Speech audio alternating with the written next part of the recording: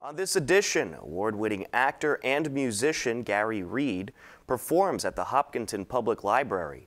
Gary has been a bluegrass enthusiast and historian for over 40 years. His one-man show, entitled A Life of Sorrow, tells the tale of Carter Stanley. Carter was a bluegrass music lead singer who formed the Stanley Brothers with his younger brother, Ralph Stanley. Gary Reid's A Life of Sorrow has been performed nearly 70 times at theaters, festivals, libraries, and museums in 13 different states. And right now, we have Gary Reid's A Life of Sorrow performed at the Hopkinton Public Library. Remember that love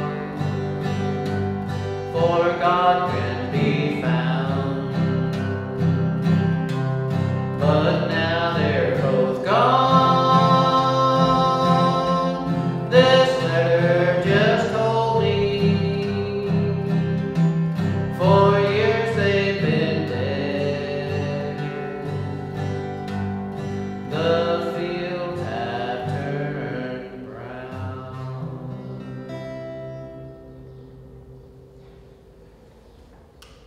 4 years they've been dead.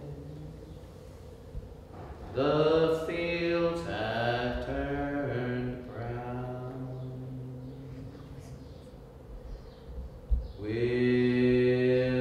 you miss me?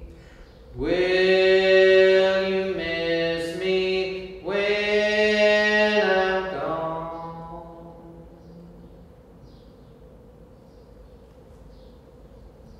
Thank you, folks.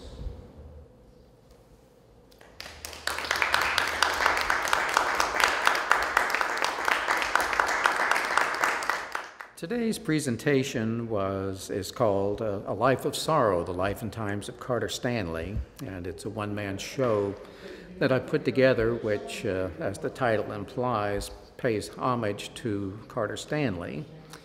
Carter was a gifted singer, songwriter, musician who helped lay the foundations of what we know today as bluegrass music. He wrote the songs, he played the music, and he self-destructed. He pounded the pavements for about 20 years,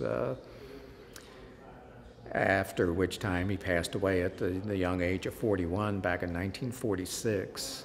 And his songs are revered so much by today's bluegrass pickers and singers, and people know the songs, but he's been gone from the scene for so long that people don't realize that he was the driving force, the creator of all of these things. So A Life of Sorrow is my little crusade to let folks know just where the music really came from.